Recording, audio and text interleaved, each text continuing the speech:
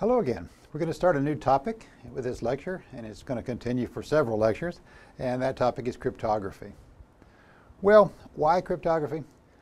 We said early on, by the way, that cryptography was not one of the goals of computer security. It's one of the mechanisms, but it's also a very important mechanism used for a lot of different things in cryptography, and so that's why we're going to spend some time talking about it. Cryptography is a very rich, complex subject, and we're just going to scratch the surface in this series of lectures. What we'd like to ask are, what are the key concepts of cryptography? How is it used as a tool for security? And how effective is it in that regard? So often when people first approach cryptography, they take a look at an encrypted message in the paper or something like that and try to figure out the answer. And so let's take a look at that kind of a problem, right? So this is an example from Edgar Allan Poe's famous story, The Gold Bug. A little bit of setting in the early 1800s. A fellow's walking down a beach in South Carolina, and he finds a piece of parchment in the sand. And on that parchment is two things: an encrypted message, which you see here, and also a drawing of what he takes to be a goat's head. And for some reason, he comes to the belief that this may be the encryption of directions to the treasure left there by the famous pirate Captain Kidd.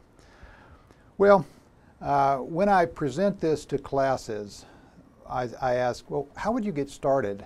And the first thing that classes typically do, some students in the classes typically do, is say, well, you count the characters in this, and the most likely character is going to be an E, and that sort of thing. That's not a bad approach, but it's sort of jumping the gun. Why? Because that only works if the underlying language of this is English. And so maybe that's the first question you ought to ask. What is the underlying language? And if it's Japanese or Swahili, that's just not going to work at all. But if it's Japanese or Swahili, I'm not going to have much luck anyway. But so let's figure out what kind of questions we might want to ask when presented with this sort of a problem. Well, first of all, what is the underlying language of the plain text?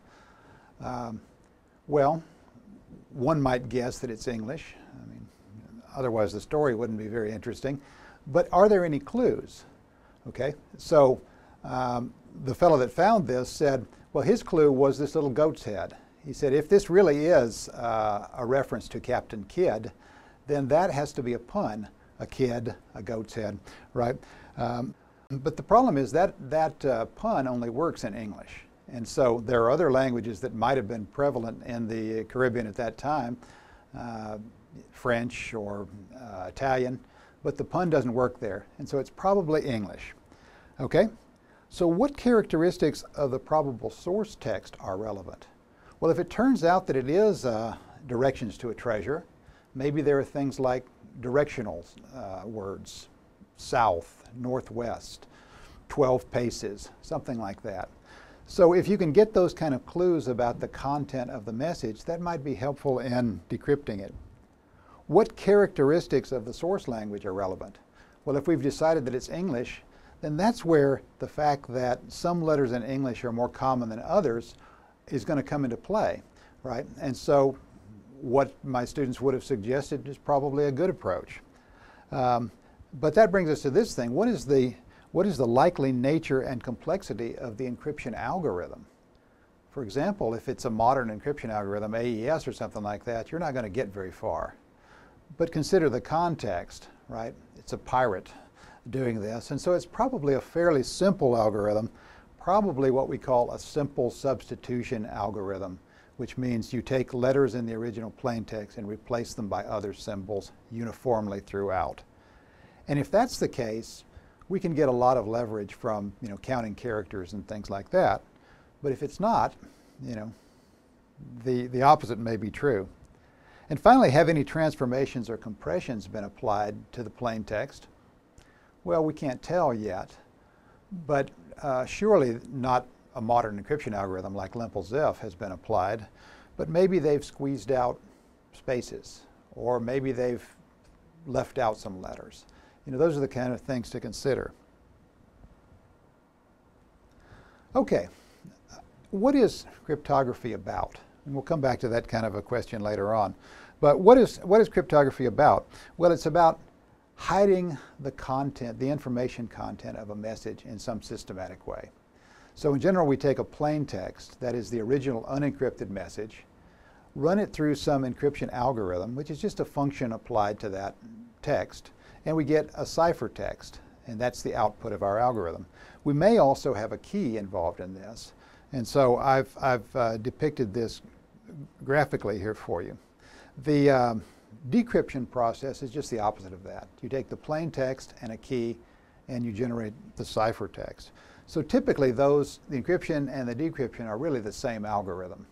And the keys often are the same. And we'll talk about some cases in which they're not the same in a bit. Okay, so we spent quite a bit of time talking about information theory. How does information theory relate to cryptography? Well, we might ask the following kinds of questions. If you encrypt a message, what happened to the information content of the message? Hopefully it's preserved, because if it wasn't, the receiver couldn't extract the information content from the encrypted message. And so the point of cryptography is to hide the information content, but not to destroy it. An attempt to decrypt a message is really to extract the information content from what is, in effect, a systematically noisy channel. We talked about noisy channels a little bit. If you have redundancy in the plain text that's reflected in the source text, and that's exactly what was happening when we looked at that pirate message, right? Redundancy there may mean regularities about the number of E's, for example, that were in the plain text. And if those are preserved in the source text, then the attacker can use those to get some leverage on decrypting the thing. And finally, we want to ask the question, and we'll address this a little further down the road, is a perfect encryption possible? Yeah, is a perfect encryption possible, i.e. one that's theoretically unbreakable? And we'll come back to that question. Okay, so what have we said in this lecture? Well, encryption is designed to obscure the meaning of a text in some systematic way so that the receiver can retrieve that from the systematically noisy channel. Redundancy in the plain text, which is preserved in the ciphertext, is the enemy of secure encryption because the attacker can utilize that to get some leverage as far as figuring out what the key is or what the original message was. Thank you.